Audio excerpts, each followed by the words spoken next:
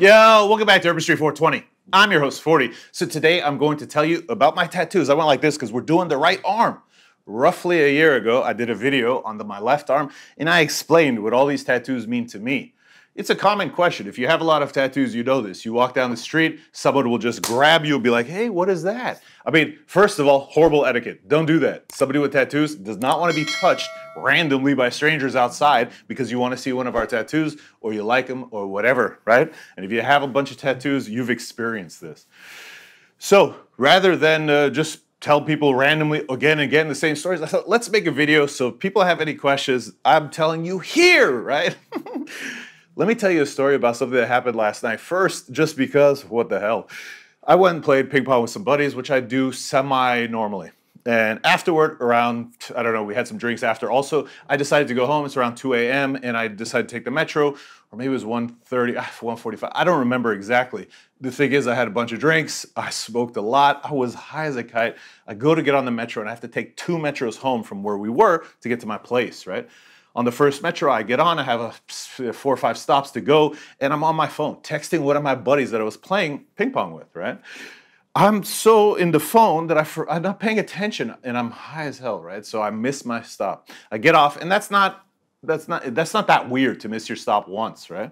I go to the other side to take the metro back the way. Again, I'm on the phone. I miss the stop, this time by 2 stops. The first time by 3, this time by 2. What? I get around, turn around, get on the metro. This time I'm like, I'm not touching the phone, and I get off on the right stop. But at that point, the other connecting metro is closed because now it's past the time that it was open till, so I have to walk home from that point. What? Anyways, let's get started. On my knuckles, I talked about this in the first video. I've got love and hate. And I got them at the same time. And the purpose for that is back in 2014, I had a miserable year. It's one of the worst of my life. I broke my ankle. I lost a business investment. I broke up with a girlfriend, all kinds of things. It was horrible. So I got love and hate to remind me that I have a choice, right? The choice for me is like, do I want to be happy? Do I want to be sad? Do I want to make the best of a situation? And that's what it means to me. It's just to remind myself that I have a choice. Choose to be happy. Choose to love, etc. And also, I have love on the right hand because the reality is when you shake someone's hand, you shake it with your right hand, right? So consequently, that's why I have a rose here, because when I shake your hand, I'm offering you the gift of friendship. I mean, it's a rose, so maybe it's extra friendship. I'm just kidding. But anyways, that's the purpose of the rose, is because immediately when I meet someone, I'm a nice person. I could be friends with all different kinds of people. And when we first meet, I'm offering friendship. It's up to the person whether that goes that route or goes a different route or whatever. Same thing about the heart on the thumb, but the reason that I got the thumb tattoos, which is a heart and a spade, number one, I like to play poker, but which I haven't played in a very long time, but I got the heart because also with love, right? And the real reason that I got the heart and the spade is because when I got my fingers done, I was like, wait, I feel like not balanced, right? Unbalanced, imbalanced.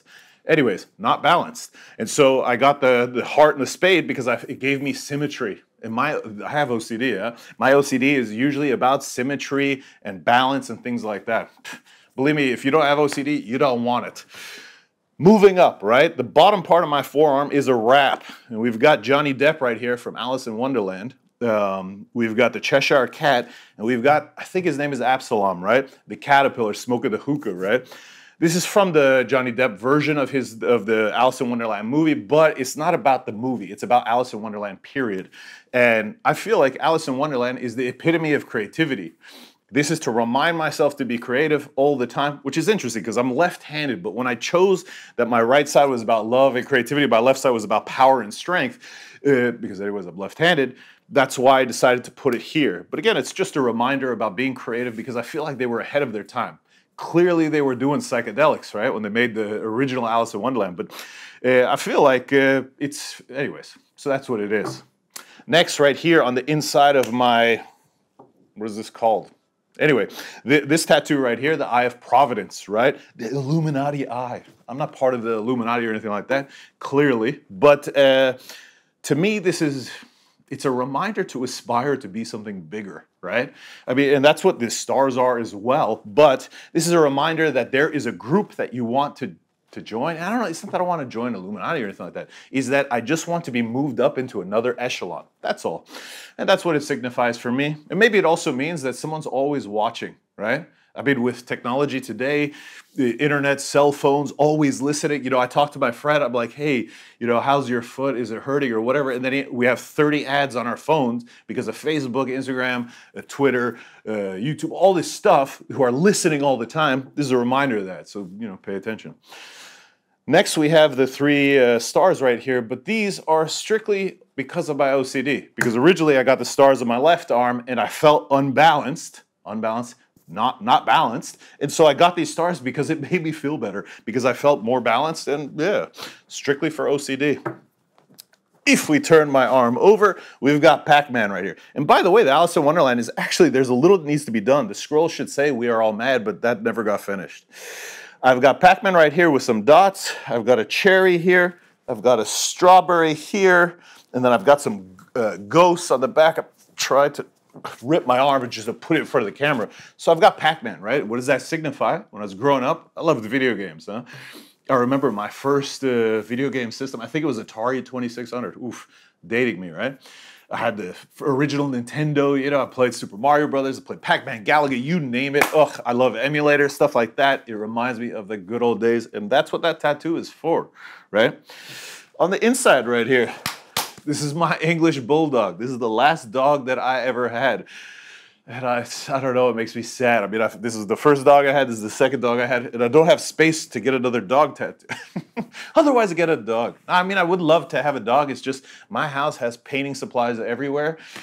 I mean, it's really an art studio. It's at my house, but I have art stuff, I have camera stuff everywhere. And if I had a dog, you have 1 year with them before they start doing everything they need to do, tearing your place up, this and that. And my house is just not set up for it. When I move, I probably get a dog. After the dog, we move over here and we have Buddha, right? Now you'll notice Buddha's eyes are red. There's fire here. There's prayer beads that exploded right here. And what this represents is the battle between good and evil within yourself, right? So I think we all struggle with it. I don't care how good of a person you are. You have days where you walk in that line, right? And so this is my battle with good and evil, always trying to be good, and then sometimes the prayer beads explode. I mean, I'm not religious or anything like that, but it's about the battle between good and evil, basically, right? Lastly, I don't remember if I showed you. I have, anyways, I probably should shave my underarms so you can see the tattoos better, but under both of my underarms, I have demons, right? These are my inner demons. A lot of people ask, by the way, what hurts the most? Let's just talk about the armpit and the arm, because that's what this video is about, and we're nearing completion. And on my arms, right? First of all, everyone's pain centers are different. What hurts me maybe doesn't hurt you, but I could tell you there are really 3 spots, and that's it, on my arms and armpit that hurt. And the first one would be where the dogs are, right? The inside of your bicep, it feels like acid is being poured on your skin. And both of these tattoos took about 3 hours. It feels like someone is pouring acid there for 3 hours. It's horrible. I mean, to the point where you want to kill the guy, tattoo you, whatever. So for sure, here sucks. Next, this little sliver right here, I don't know how to do this so you can see the best. This little sliver on the bottom of your forearm, or your wrist, basically, on the inside, right? Just a small sliver of like 1 inch or 2 somewhere here, that hurts a lot. And then tied for third would be in the top of these knuckles around here. On the top, not here on the fingers. The fingers weren't that bad, but on the top of the knuckles, that wasn't nice. And when it touches the funny bone, those two, I'll say, are tied for third. But besides that, the arm and the armpit was a walk in the park. Right? Anyways, guys, gals, if you have any questions about my tattoos, leave them in the comments. I will do another follow-up video. Maybe I won't wait another year to do the next part where we'll do my chest and my back, and maybe we'll do one last video, which will be my legs, chest, and back, right? And feet. Guys, gals, everybody, woo! I want to say one more thing. If you made it to this point of this video, guys, my channel is not monetized, right? Because the majority of my videos are 18 plus. And the reason they're 18 plus is because YouTube is a bit strange when it comes to cannabis videos. So if I make them 18 plus, any videos that have cannabis, then they don't get deleted, taken down, strikes on the channel, this and that, right? But the reality is, any videos that are 18 plus, which is the majority of my videos, by the way, it means they don't hit the YouTube algorithm in a favorable way and they only show up in search. So I need your help. I need you to share my videos because the reality is, look, the amount of videos I have, the amount of people who get to see them is small because most of the videos are 18 plus, you know what I mean? And so if you enjoy the channel, that's what I'm asking you to do, is support the channel by sharing the videos with your friends. I really appreciate it. Guys, gals, everybody, Happy New Year. Boom! I even missed, right? Everything reminds me of her, right? Guys, gals, everyone, I hope you liked this video. If you did, please like, share, subscribe. You know the deal, baby. I'm going crazy. I need to smoke. I'm out.